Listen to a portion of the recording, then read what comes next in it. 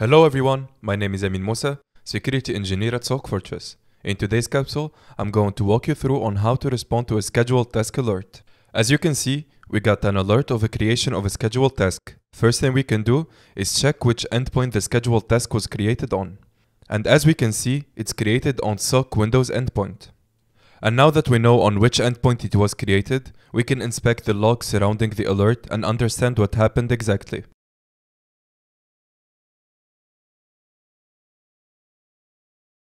As you all can see, there was a command line that was launched to load a new scheduled task. In a real environment and incident, one of the steps we'll have to take is isolate the machine. But for this demo, we won't take that step. If you want to learn how to isolate the machine in our SIEM stack, you can refer to our older videos. Getting back to the point, what we can do as a first step is listing all scheduled tasks on this endpoint.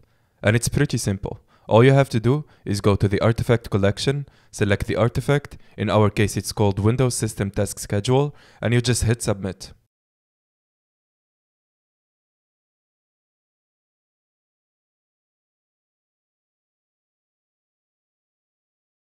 As soon as the artifact is done, you can inspect the results in the Data Store tab. There, we will have the results of the execution that we can download and inspect. After you download the results, you should look at the results folder.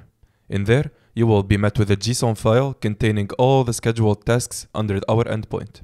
And directly, you can see we have a SOC task name that is not Microsoft related. If we take a closer look, we can see the command it's executing, the arguments of it, and the task name itself. In this case, it's harmless, it's a demo test. But in case of an incident, you need to inspect what your scheduled task is executing, as it could be a malicious program located on your endpoint.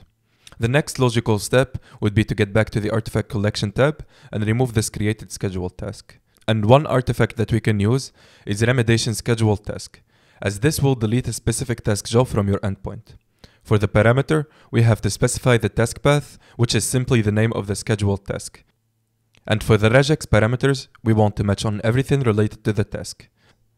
And you will have to change the value of the last parameter to y. And then simply you can hit submit. If we look at the results, we will get back a confirmation that the task was deleted successfully and the artifact was executed. If you found this capsule helpful, please leave a comment requesting any new capsule you wish to see in the future. Thank you for watching and see you in the next one.